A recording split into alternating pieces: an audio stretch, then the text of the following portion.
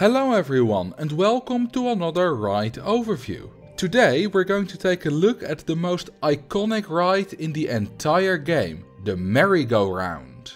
There is nothing better than starting a new scenario, placing down a merry-go-round and hearing the amazing fairground organ style music. The merry-go-round's music is actually really unique. All other rides can play whatever music they like, but the merry-go-round can only play fairground organ style. Not only that, no other ride can play the merry-go-round music. This is why the merry-go-round is the go-to ride for bringing a bit of music to your park. It is unique.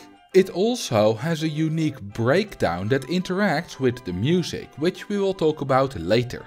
It gets even better still, as the fairground organ style isn't just one song, no, it's 11 different songs that get selected at random. While the other tracks only last a few minutes, the merry-go-round has about 45 minutes of music to play, which makes it have much more variety. There is a link to a playlist with all tracks in the description. It's a good thing that the merry-go-round is so great for music, as otherwise it doesn't have a whole lot to offer. It's nice for guests who prefer gentle rides, but there are plenty of better rides that are still gentle enough for those guests. For a gentle ride, the merry-go-round is about average or maybe slightly better than average, but gentle rides are kinda bad by default, so compared to even thrill rides, it's not great. Like other flat rides, the stats of the merry-go-round are really simple. It has base stats of 0.6, 0.15 and 0.3 and then gets 0.05 extra in every stat for every rotation it does. The rotations are the only way that you can design your merry-go-round. The standard number of rotations is 9, which you can decrease down to 4 and increase up to 25. More rotations lead to higher stats, but also a longer ride time, so a lower throughput. Here are 3 merry-go-rounds. The yellow one does 4 rotations, the red one does the standard 9 and the blue one does 25. I let them run at maximum capacity with the highest ticket price possible for one in-game year. Unsurprisingly, the yellow one has had the most guests by far, as it does the fewest rotations. Interestingly though, they all have really similar profits. You can charge about 4 times as much for 25 rotations as you can for 4, and 4 rotations has a throughput about 4 times as high as 25.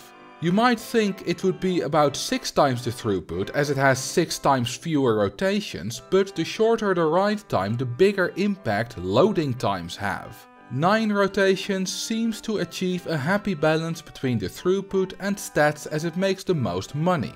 This makes your life easy, as it means you don't need to change anything about the merry-go-rounds that you put down, if for some reason that 100 extra euros a year is important to you. The merry-go-round attracts 45 guests to the park, which is actually quite a lot for a gentle ride. The only gentle rides that attract more are the car ride and the ghost train with 50. Placing down a few merry-go-rounds around your park gives you nice music, attracts a few hundred guests and keeps some guests off the path, and all for very little money. All this means it's actually a pretty good support ride. There is one more cool thing about the merry-go-round, which is the unique breakdown I mentioned earlier. If a merry-go-round breaks down, there is a chance that it gets a control failure, which is the best breakdown in the game. It will start rotating faster and faster, and eventually it will also start violently shaking. Along with this, the music speeds up and rises in pitch, which is what makes this so great. If you wait too long with repairing it, it will eventually explode. Nah, just kidding, but that is definitely a popular myth. In reality, it won't do anything, except maybe drive you mad, especially if there are 8 of them in an arch over the entrance. Maybe this is what made me so sadistic in this game. With the help of the allow arbitrary ride type changes cheat, you can actually speed up any music style that you like. Simply change the merry-go-round to something else, change the music and then change it back. Now make it have a control failure and whatever music it is playing will speed up. My favorite style to do this with is definitely candy style. This is also very good at driving you insane. In the expansions there is also a double deck carousel. This ride behaves exactly the same as the standard merry-go-round, including when it has a control failure. The only differences are that it has double the capacity and slightly higher stats. And that is all you need to know about the merry-go-round. It's an incredibly iconic ride with unique music and a unique breakdown, and it is fairly good for a gentle ride. Thank you all for watching and I will see you in the next video.